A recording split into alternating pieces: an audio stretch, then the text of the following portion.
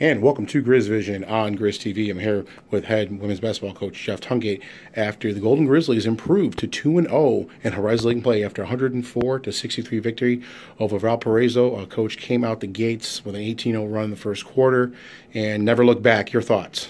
Well, I thought we played really well except for about a 3-minute stretch in the second quarter. We didn't guard. They got too many shots in a row, and they shot too high of a percentage in the second quarter, and we want to be known as a defensive team, and there was about a 3-minute stretch where we got to do a little bit better job guarding. But for 37 minutes of the game, I thought we did a pretty good job defensively, and obviously we did a great job running our offense, executing our sets, and making shots.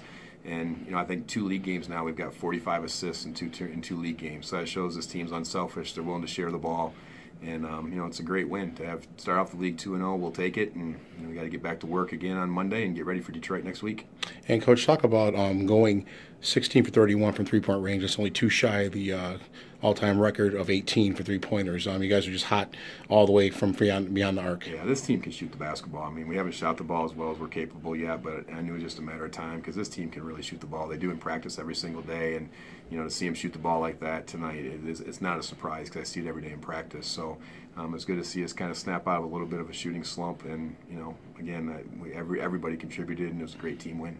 And Coach, finally, obviously scoring 104 points was great. It's the largest conference win at the arena, and it's got to bode well going into the showdown next week with arch rival Detroit for the Metro Series. Yeah, there's still 16 games left in the league, and so that's 2 down with 16 to go. So still have a lot of improvement to do, a lot of things we need to learn, and a lot of things we've got to fix on Monday to get ready for a very good Detroit team next week.